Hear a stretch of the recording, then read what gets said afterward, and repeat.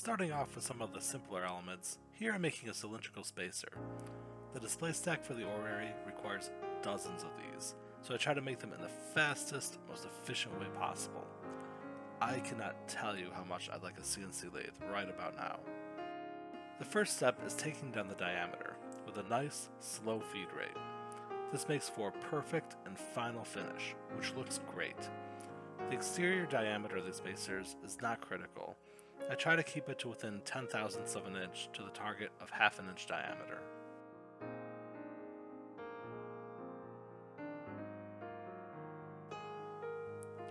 Next, but not shown, I use a center point drill to make a small hole in the center of the rod. Here, I'm using a 9/64 inch drill bit to make a hole. I just had it lying around.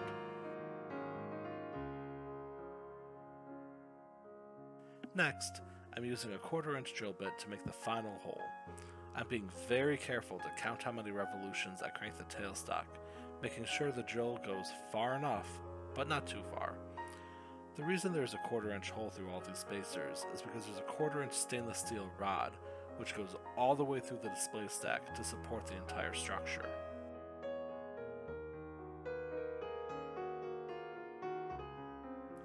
Finally, I cut off the spacer at the correct final length using a cutoff tool.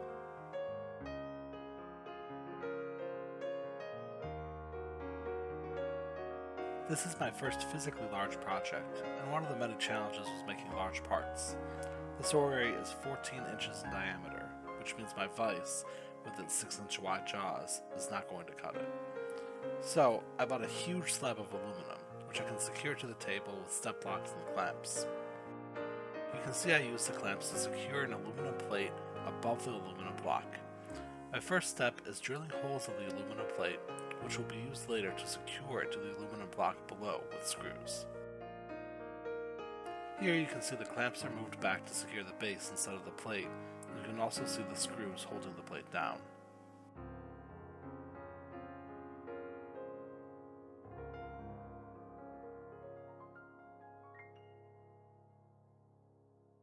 And here's some cutting action, making the features on one side of the plate.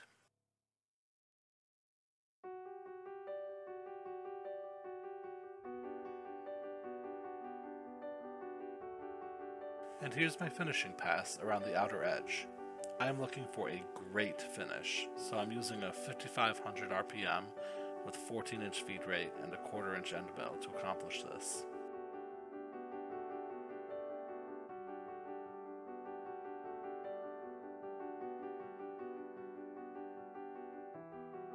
Here's some footage of making the top plate, which is the most visible part of the Orrery.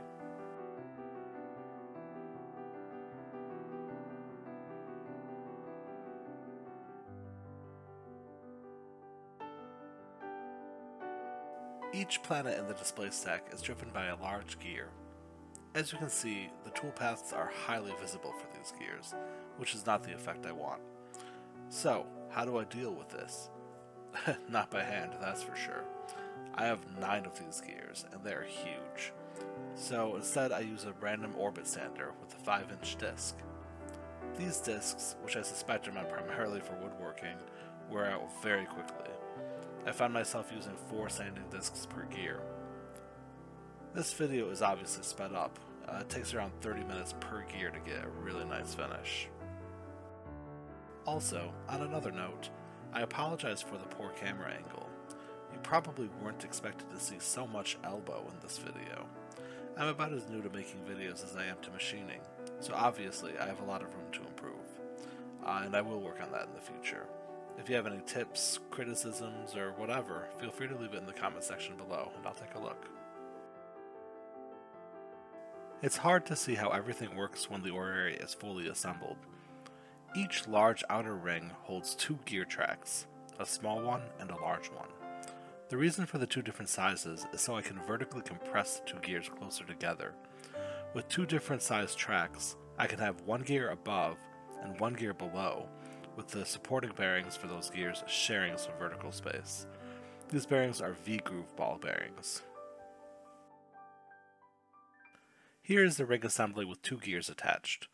Notice the bottom gear is resting against the desk. so that I can rotate the rest of the assembly instead of the actual gear. Here's a close-up shot of the V-groove bearings in action.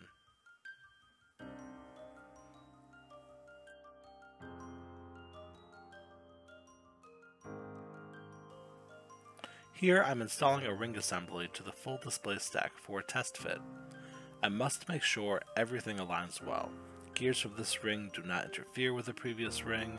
Make sure that the planet arbors are concentric enough so that they rotate freely.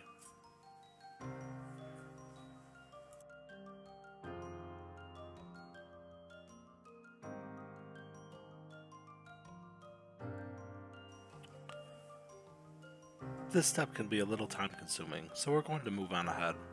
It takes some adjustment to get everything to fit perfectly.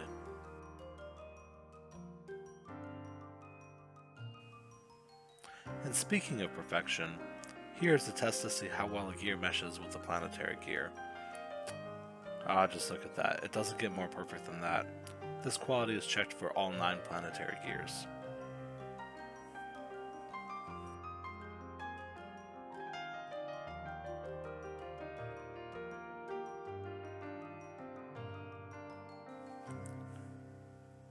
Changing pace a little bit, here are the zodiac signs which are used to decorate the top plate. Unlike a lot of the other parts in the Orrery, these are very delicate, very small parts, and so I thought I would show you how I went about making these. So here's the simulated toolpath, and I use a 1/4 inch, 1/8 inch, 16th inch, and 32nd inch end mills to produce these parts.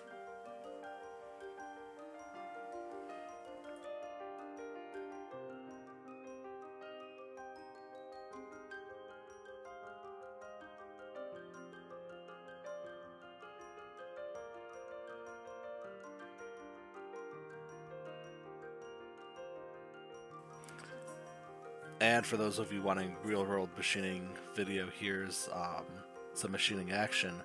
But, you know, the parts are so small, it's actually kind of hard to see. So I decided to show you the simulation instead.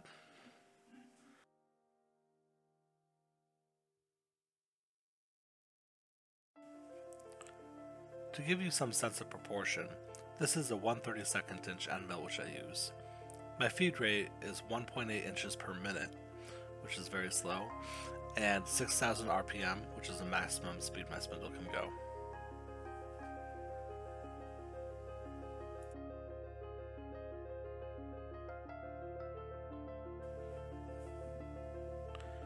And here's the completed display stack for my Orrery.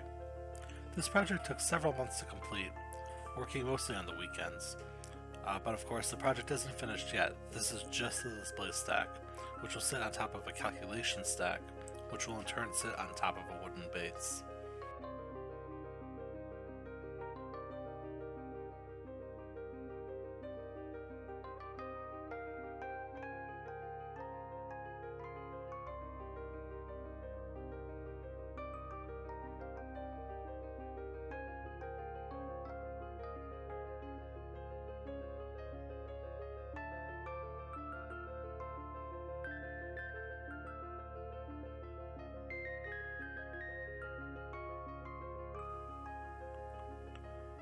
There is one central post which will hold the sun, then 9 concentric tubes, one for each planet. Here you can see how each tube is connected to one of the wings. Ultimately, these wings will be driven by a very long gear train in a section called the calculation stack.